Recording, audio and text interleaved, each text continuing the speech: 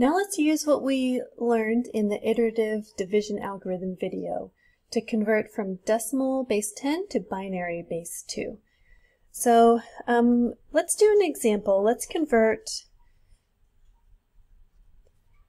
decimal 25 to binary.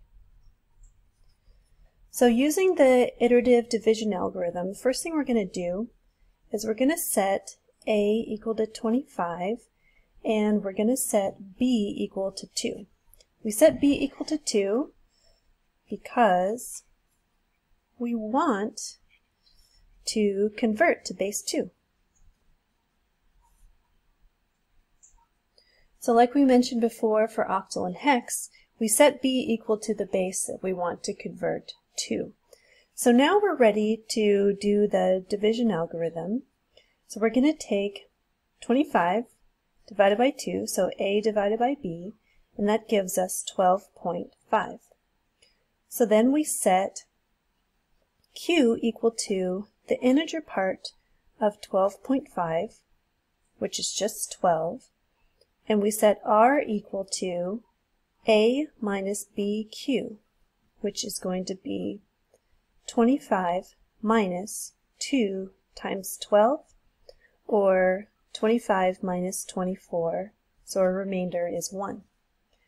And then we ask ourselves, is Q equal to 0? And our Q is equal to 12, so the answer is no. If the answer is no, we're going to set A equal to Q, which is 12, and we're going to repeat the algorithm. Okay, great. So now A is 12, so I'm going to take 12 and divide by 2. My B is not going to change. 12 divided by 2 gives me 6.0. So I'm going to set Q equal to the integer part of 6.0, which is just 6. I'm going to set R equal to A minus BQ, which is 12 minus 2 times 6, which is 12 minus 12, or 0. No remainder, which makes sense because we get an even 6 when we divide 12 by 2. And then we ask, is Q equal to 0? Our Q is 6, so the answer is no, so we're going to repeat the algorithm.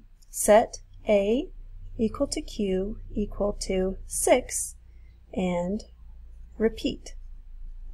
Okay, great. So then we take 6 now and divide by 2. We get 3. So we're going to set Q equal to the integer part of 3. That's just 3. We're going to set R equal to A minus BQ, and that is 6 minus 2 times 3, which is 6 minus 6, or our remainder is 0, which is what we expect. And then, at this point, is Q equal to 0? Our Q is 3, so the answer is no. So we'll set A equal to Q equal to 3, and repeat.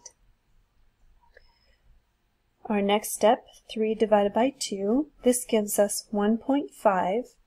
So we'll set Q equal to the integer part of 1.5, so Q will be 1. We'll set R to A minus BQ, which is 3 minus 2 times 1, which is 3 minus 2, or a remainder of 1. At this point, is Q equal to 0? Our Q is 1, so the answer is no. So we'll set A equal to Q equal to 1, and repeat. So our next step, with A equal to 1, now we have 1 divided by 2. That gives us 0.5. So we're going to set now Q equal to the integer part of 0.5, so that's 0. We'll set R equal to A minus BQ, so that is going to be 1 minus 2 times 0, which is 1 minus 0, or 1. And now we ask, is Q equal to 0? Our Q is indeed equal to 0, so the answer is yes. That means we're going to stop the algorithm. But to get the result of the conversion, to get the conversion result, what we want to do is we want to collect all the remainders, and we're going to collect those from bottom to top,